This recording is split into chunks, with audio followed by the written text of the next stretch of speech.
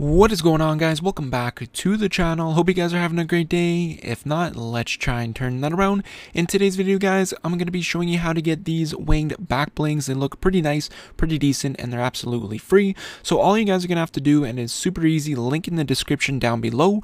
It is going to be this website right here, communitybattles.fortnite.com. And once you get here, all you're going to have to do is just go ahead and log in. Once you do so, you'll be prompted to this page right here.